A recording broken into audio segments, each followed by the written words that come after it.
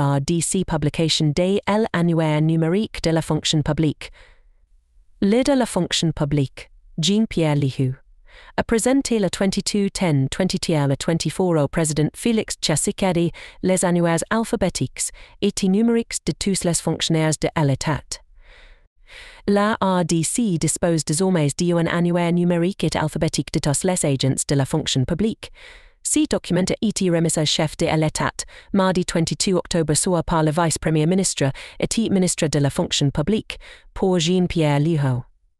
Ce travail est l'aboutissement du processus d'identification biométrique au niveau des services centraux à Kinshasa et des divisions urbaines mais aussi les 145 territoires en mai 2022. Ces fichiers de référence tels que présentent visent à maîtriser les effectifs et la masse salariale au pays. Il comporte, pour Jean-Pierre Lihu, un triple enjeu stratégique, économique et social, pour mettre en place une administration publique au rendez-vous du rendement, de l'efficacité et du résultat.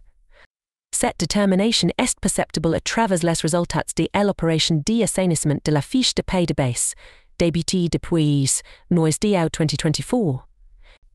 Selon les chiffres communiqués par ce ministère, on paye plus de 13,600 agents de l'État ont été écartés de la liste de paie.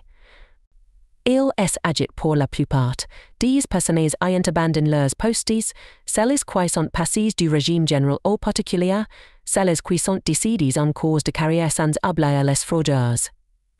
Grâce à ce travail exécuté conjointement avec les différents responsables de services et les présidents syndicaux, le ministère de la fonction publique a réussi à mécaniser inscrire sur listes de paie au quatrième trimestre de l'année en cause plus de 16,160,000 et 10 non-pays. La liste complète de 16,454 agents mécanisés au trimestre 4 de l'année en cause est à consulter via le portail de la fonction publique. Le ministre de fonction publique lance les travaux d'actualisation des listes des agents éligibles à la retraite. Présidentielle 2023 Amélioration de la gouvernance et des conditions de vie des Congolais au cours de la campagne des candidats.